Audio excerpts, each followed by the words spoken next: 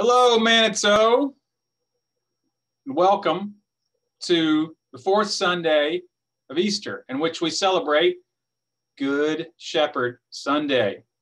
I didn't have a sheep in my office I could find, so I have this this donkey that our resident potter, Jen Davis, created a while back on our arts camp. So this little donkey sheep says, good morning, and we're glad that you're with us, and hope that this service is an opportunity for you to learn just a little bit more how to hear the voice of the shepherd.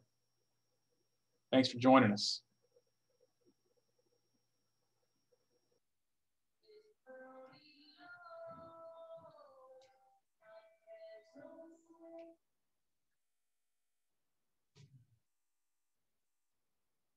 Dad, your speakers aren't working.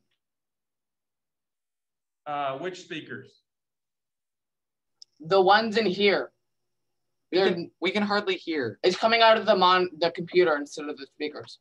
You have to choose a different speaker. You have to go into the speaker selection on the audio and choose the other speakers.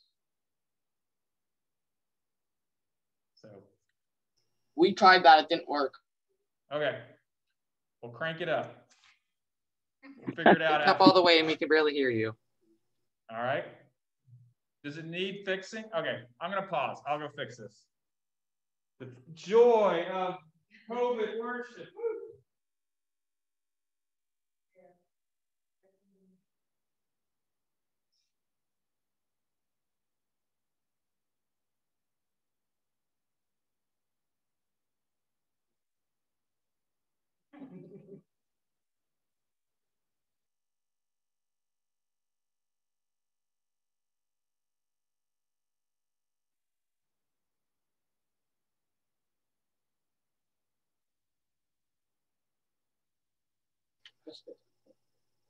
Someone say something. Something. Oh, there we go.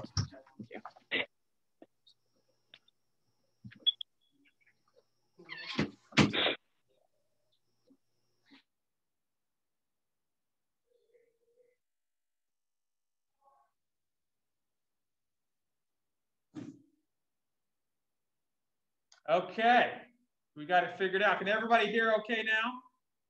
Yes. Give thumbs up, okay. Everyone in here can hear okay. All right, well, welcome to the fourth Sunday of Easter here at Manitou. We're still in the Easter season. We've still got the white vestments that are here as a reminder that Easter is not just a day. It's, well, as the kids used to sing, every morning's Easter morning. Maybe we'll get them to put that together at some point again. This morning we gather together to be reminded of who we are and whose we are. And one of the things, Jeff will go grab the water. One of the ways we remember who we are is through the baptismal waters. And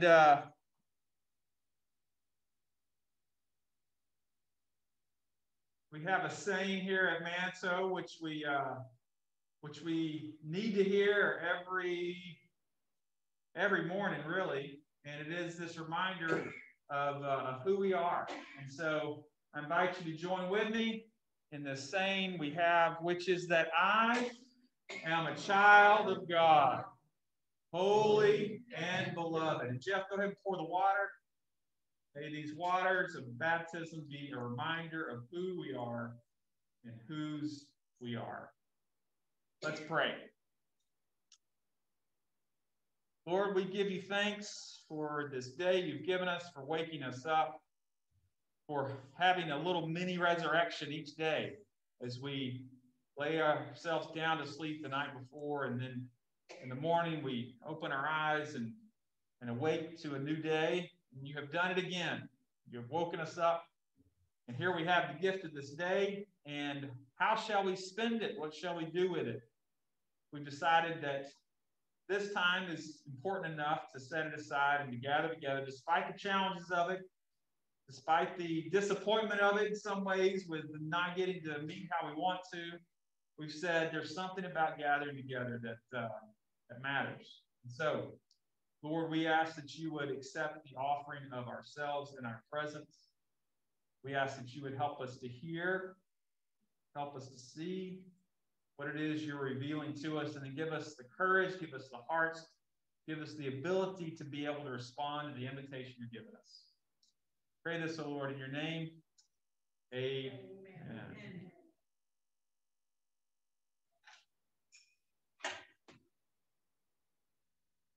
So I do again apologize in advance to our Zoom crowd and folks who listen to this later, because the sound. If you were here in person, man, you would mistake me for James Taylor. I mean, I'm telling you, it is incredible music. But when it's translated, something's lost. And so if you do feel so led to join with us in the singing the song, then great. And if our words are distracting, then you can just turn it down and sing this yourselves, because I think you probably know this tune.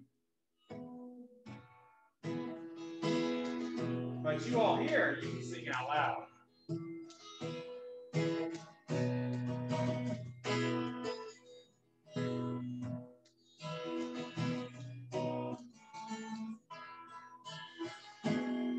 As I went down the river to pray, studying about that good old way, and the starry crown, good Lord, show me the way. Oh, sisters, let's go down, let's go down, come on down. Oh, sisters, let's go down the river to pray. As I went down the river to pray, studying about that good old way, and where the starry crown, good Lord, show me the way. Oh, brothers, let's go down, let's go down, come on down. Oh, brothers, let's go down in the river to pray. As I went down the river to pray, studying about that good old way. Sorry, crown, good Lord, show me the way. Oh, fathers, let's go down, let's go down. Oh, fathers, let's go down in the river to pray.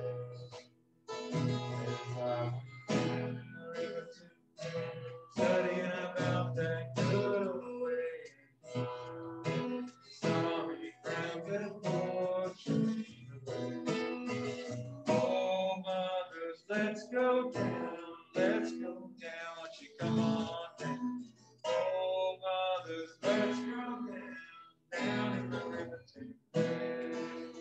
As I went down in the river to pray, studying about that good old way, and who shall wear the starry crown, good Lord, show me the way. Oh, sinners, let's go down, let's go down, won't you come on down. Oh, sinners, let's go down in the river to pray. Down in the river to pray.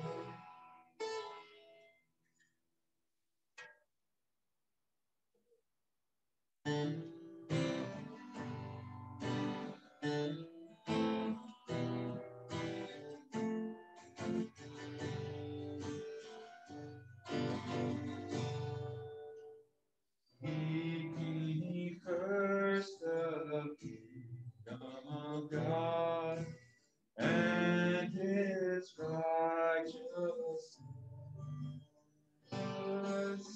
and all these things shall be added unto you.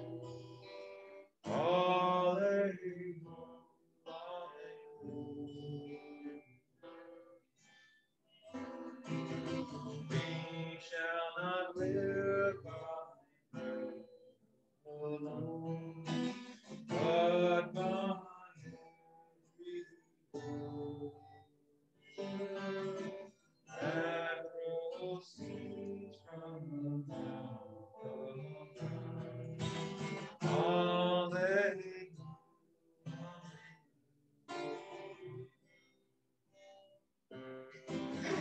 Ask and it shall be given unto you. Seek and you shall find. Knock and the door shall be opened unto you. Alleluia, alleluia, alleluia.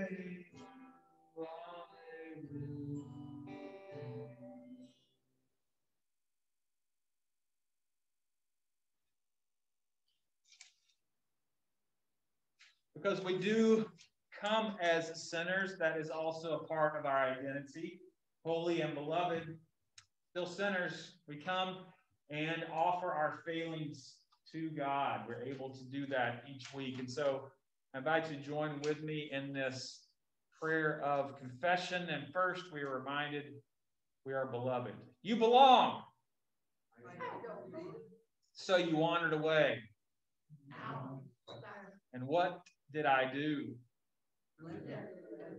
All 99. Oh, beloved. So I invite you, as you feel led, to join with me in this prayer of confession. We all, like sheep, have gone astray. We have also run afoul, acted a fool, gotten underfoot, and fallen on our faces. Forgive us, O Lord, not so much for our failures, but for believing they were too much for you to see, bear, forgive, that we ever believe there's a point of no return. It is for believing this heresy that we seek absolution.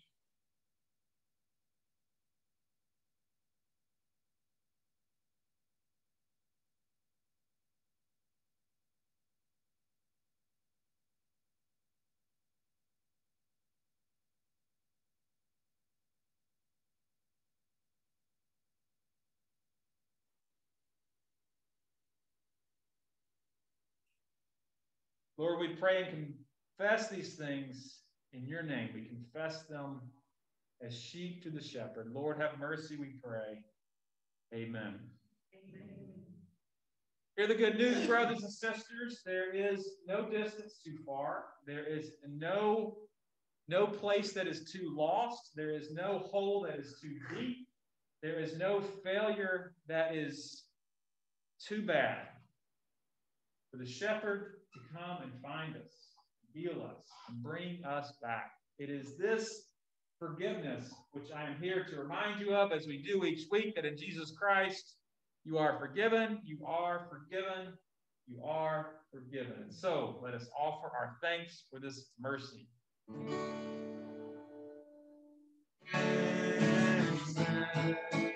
We give you thanks for all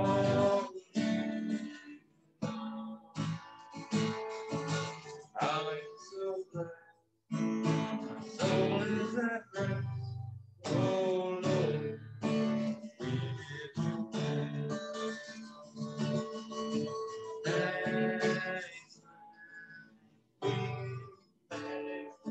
For all we are so blessed, our souls are at rest.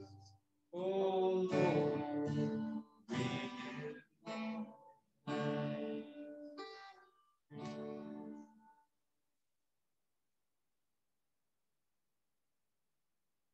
With that, Sherry, will you share our poem with us?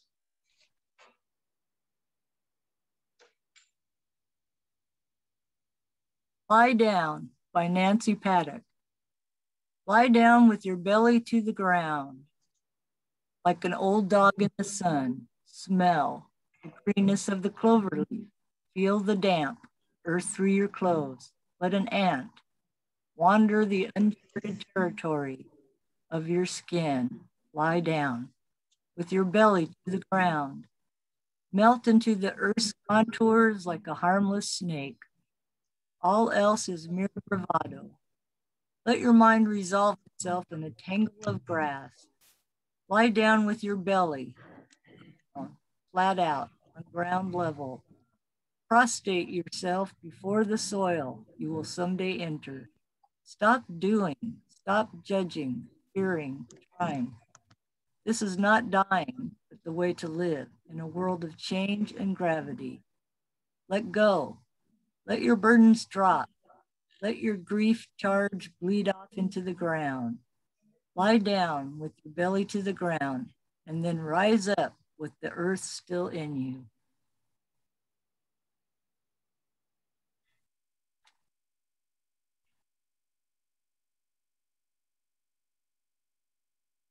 Our reading is John chapter 4, verses 11 through 18. I am the good shepherd. The good shepherd lays down his life for the sheep. The hired hand, who is not the shepherd and does not own the sheep, sees the wolf coming and leaves the sheep and runs away, and the wolf snatches them and scatters them. The hired hand runs away because a hired hand does not care for the sheep. I'm the good shepherd. I know my own, and my own know me, just as the Father knows me, and I know the Father, and I lay down my life for the sheep. I have other sheep that do not belong to this fold. I must bring them also, and they will listen to my voice. So there will be one flock, one shepherd. For this reason, the Father loves me, because I lay down my life in order to take it up again. No one takes it from me, but I lay it down of my own accord. I have power to lay it down, and I have power to take it up again. I have received this command from my Father. This is the word of the Lord.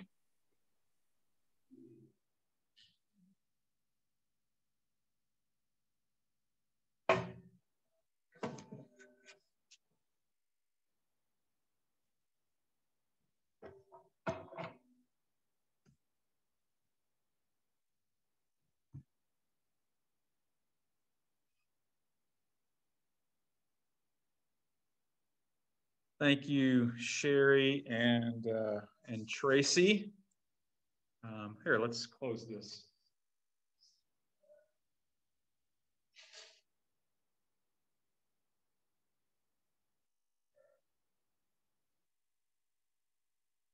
So each week, I didn't intend to do this, but each week in the season of Easter, I've started each message with a question. 4 weeks ago, I asked a question about an embarrassing moment, to share an embarrassing moment. Before that, or after that, I asked about a regret that you had. And then last week, I asked if you had a scar, the story of which you're willing to tell. And so now, having begun that pattern, I feel compelled to keep it up. And so this morning, no surprise, I'm going to start with a question. My question this morning is, when have you either been forced or decided yourself to give up, let go, or lay something down? So when have you either been forced or decided for yourself to give up something, to let go of something, or to lay something down? It could be a relationship. It could be an object. It could be a habit. It could be a way of thinking. When have you given something up, let go, or laid down? So as you think about that, I'll share mine, and then I give folks a little bit of time to process this. So first, does that question make sense? Enough sense. And then I'll share it, and then we'll go from there. So 1995, actually on Friday, I was invited to meet a couple of the pastors, folks on staff over at University Place Presbyterian Church for lunch. So I went over there. I had lunch with a couple of guys who work there. And I hadn't been in that church in a number of years. And they've done some remodeling, so it looks different. But being there reminded me of when I first came to Tacoma. It was in 1995, and I was stationed at Fort Lewis. And I lived in Steilacoom. And the only people I knew were the folks who I worked with on base. I mostly just would get up, I'd go to work, I'd come home, and I didn't get to really know anyone. So Sundays became important to me. I wanted to get involved in a church, to get to know folks, and so I started to look for a church, and I grew up Southern Baptist, and so I went around and started with the Baptist churches, and I just didn't find any that clicked with me, that seemed to be the right feel. Surprisingly, not surprisingly, that there's not as many Southern Baptist churches outside the South as there are in the South. And so then I was like, well, what do I do now? And my grandparents were all Presbyterian, and had a couple of friends in college who were Presbyterians. So I said, well, maybe I should try the Presbyterians. And so how do you find your Presbyterian church that's closest to you? Well, just pull up the internet in 1995, right? You just pull out your smartphone and you Google map it, right? No. You had to, everyone here probably knows, maybe not Malachi. There's this thing called the phone book. And in the phone book, it had lists of people's names and their phone numbers beside it. They only had one number per family. And unless you were one of those people who actually had like 2 lines, like you probably had 2 televisions also. But so I got the phone book, and in it had this thing called the Yellow Pages. And I flipped the religious section. There was Presbyterian. It listed some churches. And one of the first churches on there was University Place Presbyterian Church. And it was right next to Steilacoom. So I said, service at 10:30. I'll go. So I went. And it felt good. Folks were welcoming when I came in. They said hello. They asked me how it was. And, the worship was good. The music was good. I some familiar songs, some new songs, and then the pastor got up to preach. Reverend Jim Mead preached, and the sermon was both challenging and encouraging. And so I left. I was like, that's good. I'm going to come back next week. And so next week comes. I go. Same thing. Very welcoming. Good music. And then the pastor got up to preach. And this time it was a different pastor. This time it was Lynn Corazon. And I listened to her preach, and the pews started to feel a little less comfortable. It felt they weren't as cushiony. I was sort of moving around, and I was having trouble paying attention. And the service ended, and there was proceeding outside, and the pastors would stay at the back of the sanctuary, and Jim was on one side, and Lynn was on the other. And I was going to try to go over and say hello to Jim, but I found myself in Lynn's line, and I came up to her, and she introduced herself, and I introduced myself, and I want to give some feedback on the sermon, but I couldn't think of anything, so all I could say was, "Thanks for the good sermon," and that was it. And I left, and I remember sitting in my car, and before I left, I was like, "What just happened? Why do I feel less welcome today? Why was the service not as comfortable for me?" And then it dawned on me that this was the first time I had ever heard a woman preach. In the church I grew up in, women weren't allowed even to be deacons, let alone to be pastors in churches and preach. And this was just something I grew up with. And so if you'd asked me at that point, do you think women should be allowed to be ministers? I think I would have said yes. But there's a difference sometimes in what our head says and what our heart says and what we feel. And at that point, I didn't feel it. And I remember thinking at that moment, like, okay, here's a decision point. I can go and find another church where I'll only hear a guy preach, or I can lay this belief down. I can let go of it and see what happens. And so you can guess what I did by where I am today. But I will say that that wasn't necessarily easy in the moment, but it's changed over time. That was something I let go of. I laid it down. What about you? Does anyone have any shorter story than mine, of course, but anything you've let go, laid down, given up? Carol. After many false starts, I finally quit smoking after about 16 years. I put it down finally. Yeah, so put down the cigarettes. Yeah, thanks, Carol. I'm going to stand here so I can see. Beth. I grew up for a couple of years in Perth, and I had a horse, and I really loved it, and I was pretty much so in the hospital most of the time because I was so good. And I had to give it up. Well, actually, my parents gave it up the last time I was in the hospital. So you loved the horse, but it was killing you with the allergies, and you had to give up the horse. Ah, thank you. Anyone else? Something you had to let go, lay down. Malachi. I had to lay down my models with There you go. I love it. I love it. You got to lay down. You're working on your models, and it's dinner time, and you got to lay down. You get to pick it back up, but trade it out for dinner. Yep. And if you're on Zoom and you have something, just unmute. Biting my nails. I used to bite my nails, and now I don't anymore. Biting my nails, Benjamin. Thank you. Kylie. Oh, go ahead, Kylie. Okay. In 8th or 7th grade, I was friends with this girl, and it was not like a healthy friendship, so I let go of the friendship. Yep. Letting go of friendship. I had to lay down my expectations for a normal senior year and just go with the flow.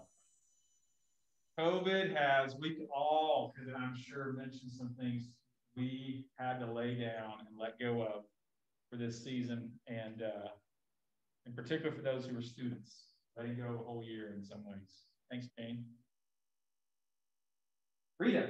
You get cancer, you have to let a lot of things go, and then somebody else take over taking care of you. Yep. Cancer causes a lot. Have to let go of a lot. Thank you. Anyone else? I've had to let go of a few things this year or recently. Once was on our backpacking trip. I'm not a person that really give up on things, but the snow said otherwise for us on that. And then, recently with a bike accident, I've had to give up on a lot of stuff. So that's been challenging. That's right. Yeah, we had to give up summiting. Yeah. Thanks, Jeremy. And it's pretty easy for you, Jeremy, right, to give up stuff?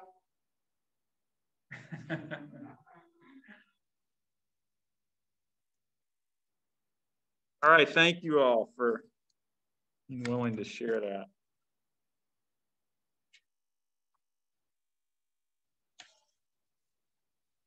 So in our passage today, we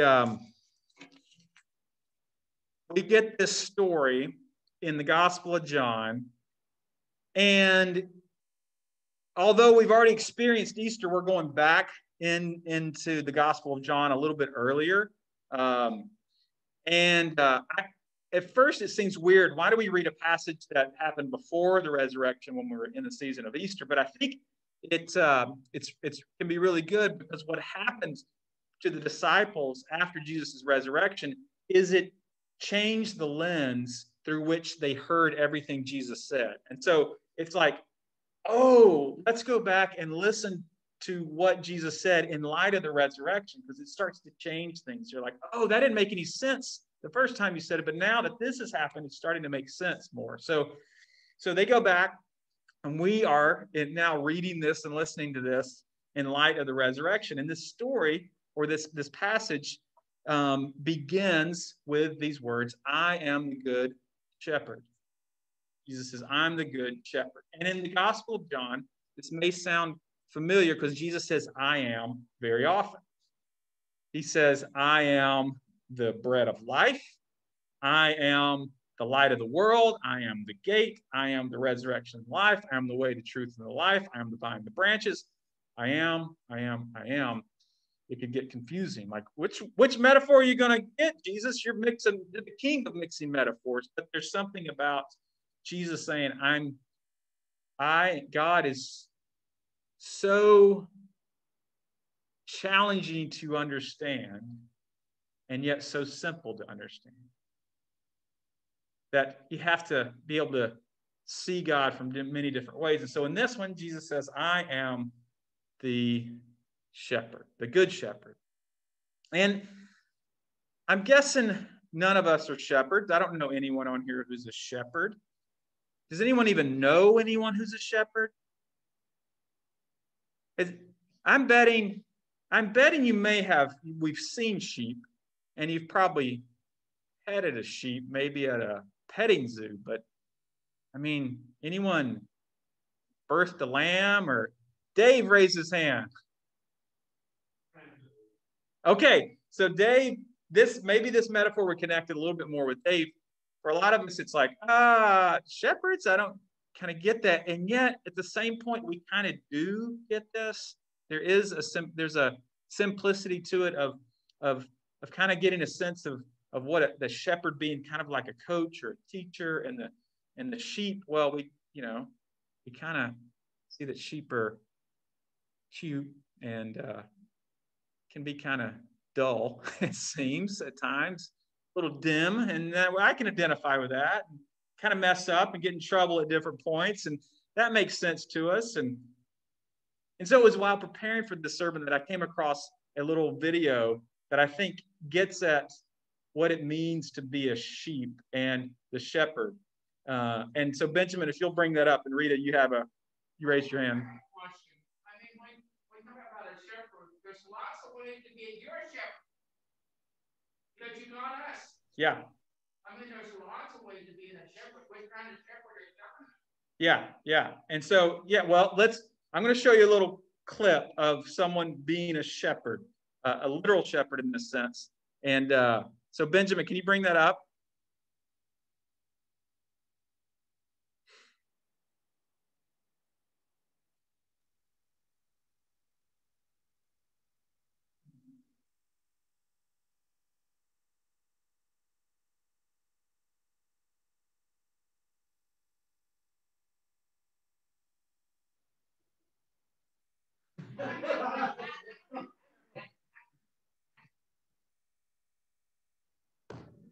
So okay, pause it, Benjamin.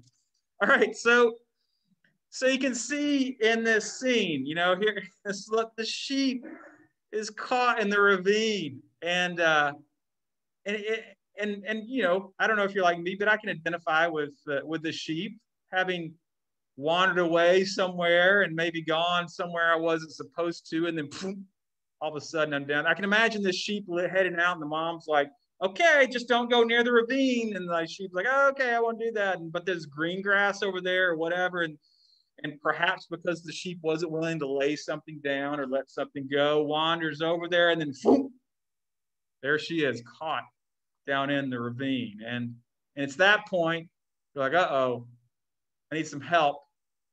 Start to cry out, Jesus. And then all of a sudden you feel it's like your leg being jerked. You're like, no, I was calling for Jesus. I wasn't calling for someone to break my leg. And then the sheep is being lifted up. And then you start to realize, oh, wait.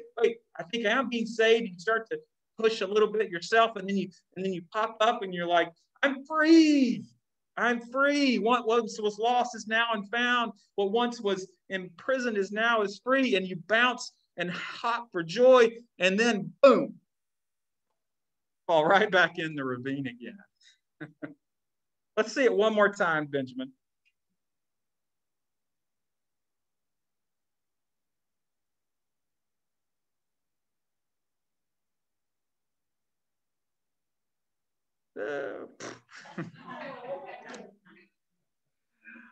Okay. Okay, you can go off of it now. So I don't know if you can identify with that little poor little lamb. I can. Sense that I get in a mess, God comes and helps me out. And I'm so happy that I forget what even happened. I was with my friend Jim, and we were driving down to where he lived. It was maybe my second year in college, and he was driving actually, and he'd gotten a relatively new car. It was a Honda Accord, and those cars, they were really quiet, and they accelerated really, really quickly. And so it was easy to not realize how fast you were going. And of course, he realized how fast he was going when the blue lights came on. And cop pulled him over and says, "Hey, you know how fast you're going?" "I don't know. I'm sorry, officer. You're going 70. It's 55. And I'm going to let you off this time with a warning." And so we breathed a sigh of relief, start to pull back out on the interstate. And Jim's just so happy that he, just got a warning on this, that joy must have led back down to his foot, because before he realized it, the blue lights were coming on again. And he got pulled over, and the cop this time wasn't quite as gracious and said, "One time I'll let you off, but two, I got to write you a ticket." Right after being forgiven, in a sense, you go right back into the trap. That feels like it happens sometimes. We fail, we get relieved from the consequences of our failure, and then maybe do the same failure again, maybe many times over. And so this season of Easter, one of the things we've been exploring is the nature of failure and how God's able to transform those failures. That if the story ended with Jesus dying on the cross and that was it, then he would have just been another failed Messiah. But because we have Easter, it transforms that failure into something that's life and life-giving. And what the disciples thought was this revolution, in one sense, was a failed revolution, but when Jesus comes back to life, it becomes a revolution that's so much bigger than what they'd anticipated. And so the similar invitation is for us is God is inviting us to come to terms with our own failures. Pay attention to them. Not necessarily see them as setbacks, but maybe even as opportunities. But the thing that I think has to happen in this, it's not just that our failures are transformed and we just don't even have to think about it. It's not like go out and fail all the time just to fail on purpose. There needs to be a pause and a bit of a recollection on our failures to think, what happened to get me in this? Was there something I was holding on to? Was there something I wasn't willing to let go of or lay down that got me into this? There's a time we need to be willing to admit our failures. Are we able to do that? Are we able to be honest about the ways we fail? If not, guess what may happen again? But if so, we're able to see these failures as opportunities to learn and grow and be forgiven, then I think a whole new world opens up. So back to that 22-year-old in the church parking lot. I did make a decision on that Sunday in 1995 to come back again the next Sunday to UPPC. And the worship was good. And this time, neither Jim nor Lynn was preaching, but Robin was preaching. They had 3 or 4 pastors on staff at that point, and it was a little less uncomfortable for me to hear a woman preaching this time, and I was able to pay a little bit more attention, and I was able to start to lay down this old way of thinking that I had grown up with. And over time, it was something I couldn't even tell you how in the world I could pick that up again. Robin was one of the ministers who was there when I decided, hey, I want to join this church and be a part of it. She answered a number of questions for me. And then a couple of years later, after I came back from Philadelphia and after Aaron and I got married, guess who gave me a job? Lynn Corzin calls me up. She says, hey, do you want to work here for a while? And so she became my boss. And these are the green pastures that wouldn't have been available if I hadn't been willing to lay that old belief down. And so now, you know, I've been blessed to have my own daughter who you all know is on the call right now. And I think how much, I don't know that pastoral ministry is in her future, but I am so thankful to be able to offer her some models of where that's an option for her to consider and to think about and to see folks who are in leadership, who are women. And if I had not been willing to lay that down, none of that would be possible. How much would I have missed out on? And so I want to close by asking this question of us. Is there something that we're being invited by the Spirit, by God's Spirit, by Christ's resurrected Spirit to let go of, to give up, or to lay down?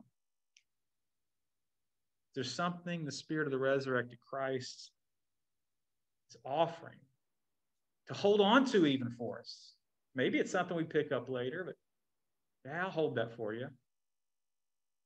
What's your sense this morning? Are we ready to let go? Let's pray.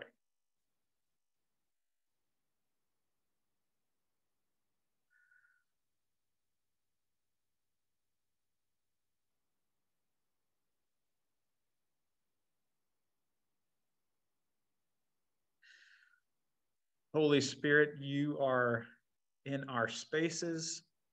You're in our living rooms, in our kitchens. You're here with us in the sanctuary. You're in the hearts of all of us listening. And you have a way of working. You are usually very quiet and subtle, and you kind of whisper. We have to pause to pay attention. And I pray that you would help us to pay attention to what you might be whispering and saying to us right now. Is there something we're being invited to lay down? Maybe it's a habit. Maybe it's a hope. Maybe it's a burden that we've been carrying. Help us to hear that, oh God.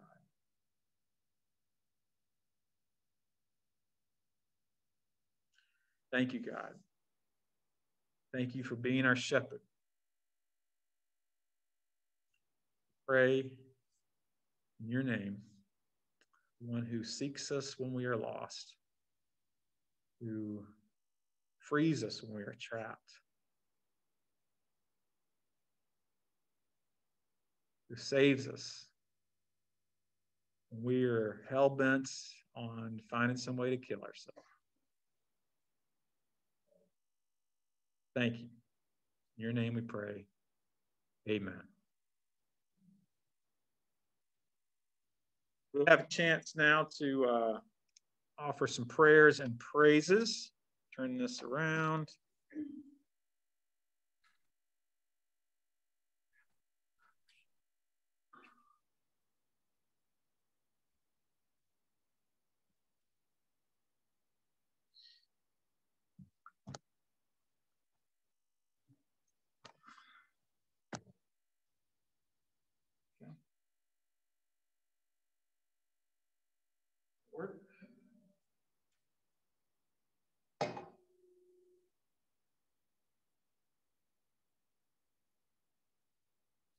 All right.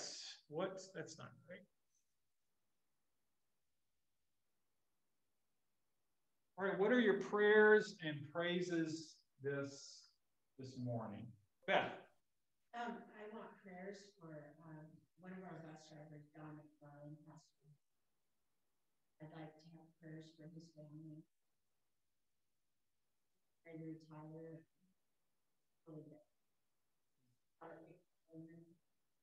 Okay. Is it Doug McFarland?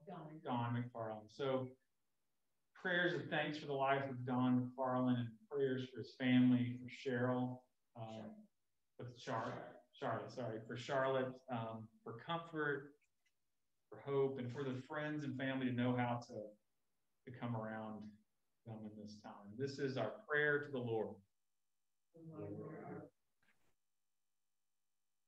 Rita. Unspoken prayer request. If you have an unspoken prayer request, just raise your hand. These are our prayers to the Lord. Lord, hear our prayers. Sherry. I have a prayer for Tina Mormon. She had a little bit of a setback after her back surgery. She says she is on the mend, but she could still use some more prayers for healing. Okay, so prayers for Tina as she heals from her back surgery.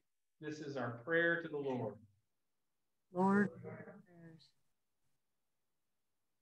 Dave? I've got a praise. We were notified a couple nights ago that our granddaughter, Erin, our first officer,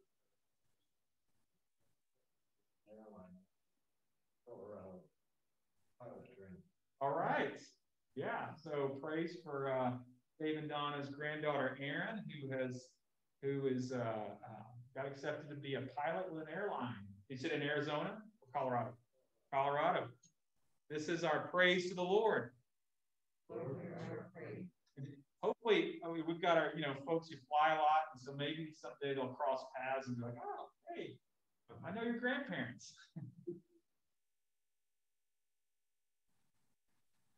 Tracy? I've been having some hip problems for a few months, and I just started PT, and they said it could take like 4 months to heal. So I just could use some prayers. All right. Yeah. So prayers for healing. The physical therapy goes well. For Tracy, this is our prayer to the Lord. Lord, hear our prayers.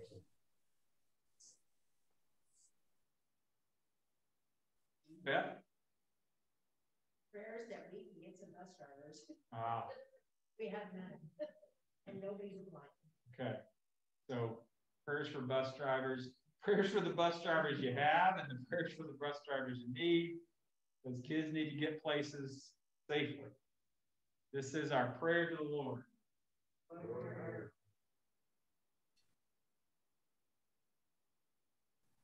A prayer for my dad texted me yesterday or 2 days ago, and his one of his childhood friends, Joey Nunley, died of a heart attack,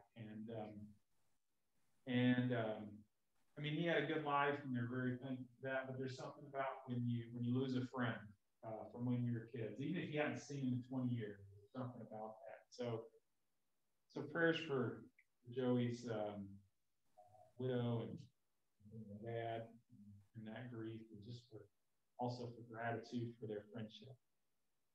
This is our prayer to the Lord. Lord, hear our prayers.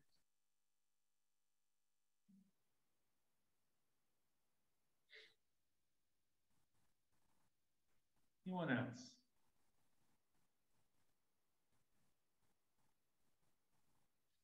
I want to ask prayers for our confirmands, those who are in the confirmation class, for Will and Kylie and Josiah and Leighton and Jane, who's has a foot in and already been confirmed. We'll include her in that because they're entering the home stretch of this class. They've gone to 28 sessions of it, and we've got about 5 more up until Pentecost, where they're discerning whether they want to say yes to joining the church and saying, yeah, I want to follow Jesus in this way. And so prayers for, if you'd be willing to pray for them as they enter this last stage of the discernment.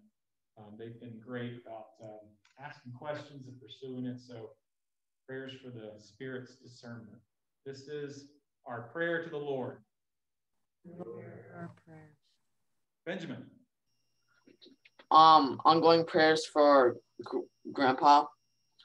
Yeah. He's still in a rehab facility and he's doing better, but still prayers. Yeah, have prayers for Aaron's dad, John, as he continues to have physical rehabilitation and just he continues to get better. This is our prayer to the Lord.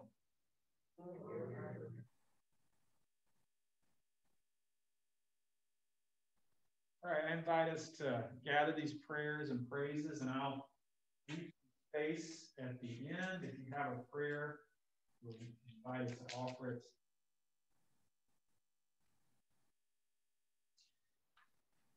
Let us pray. Lord, we ask that you would give us the faith to believe that you are here, you're here with us, and that being here, you've heard our cries, heard our prayers. You've heard us crying from the ravine. Lord, we don't know how or exactly respond. We pray that you give us the faith there. We believe that you've heard us.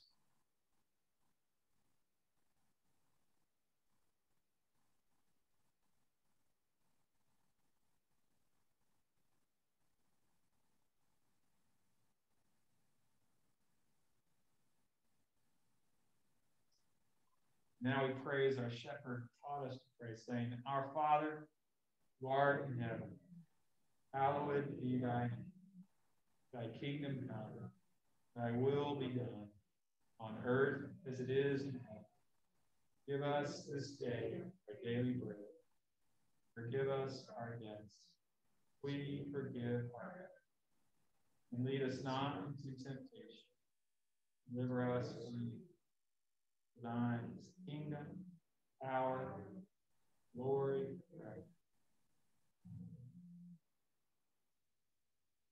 So, brothers and sisters, those here, those online, those who are watching later, as you go out from here, sheep into the pastures, I invite you to notice one other thing about this passage, that Jesus says he's the good shepherd.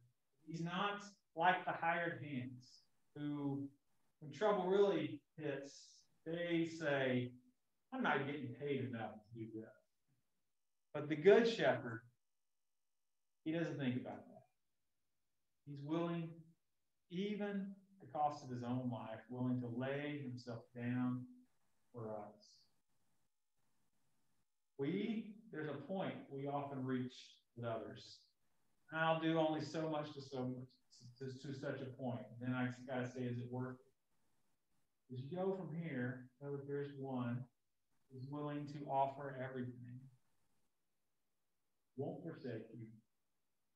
Won't fail. Will always be present to you. Good shepherd.